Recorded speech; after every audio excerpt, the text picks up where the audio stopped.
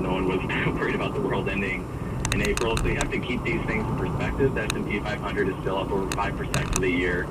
It's up over 15% over the past year. He says he's advising clients to diversify their stock portfolios to balance out the political volatility and let them ride out any scandal that might befall Washington. Yuki Noguchi, NPR News, Washington.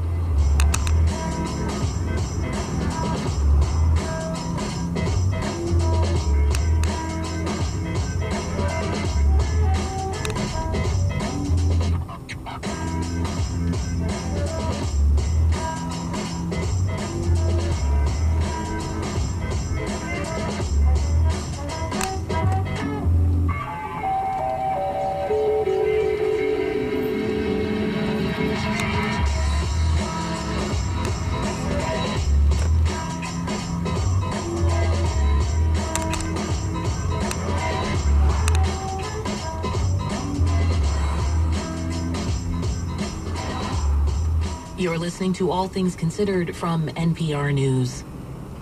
Thank you for listening to it right here on 90.1 WABE. A potent new drug has caused its first confirmed overdose death in Georgia. Find out more just after 5:30. Support for WABE comes from the Iron Yard, offering part and full-time courses in web development for people interested in launching a new career. Courses enrolling now. More about learning to code at theironyard.com/Atlanta. The Iron Yard, life's too short for the wrong career.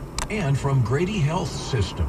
Serving Atlanta since 1892, Grady is the region's premier Level 1 trauma center and is recognized as an advanced comprehensive stroke center and Atlanta's only verified burn center. GradyHealth.org.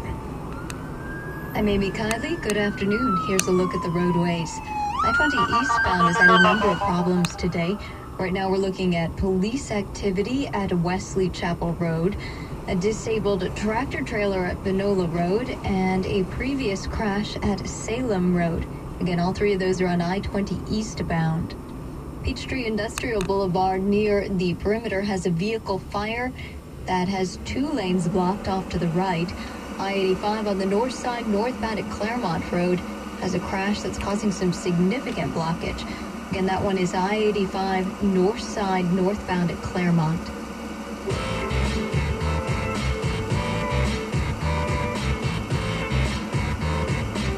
When you look closely at the microeconomics of families in this country, you can learn a whole lot about the macroeconomics as well. We think in America that what matters most is mobility. Right now, what matters most for a lot of people is stability. I'm Kyle Risdell, the Financial Diaries of American Families. That is next time on Marketplace.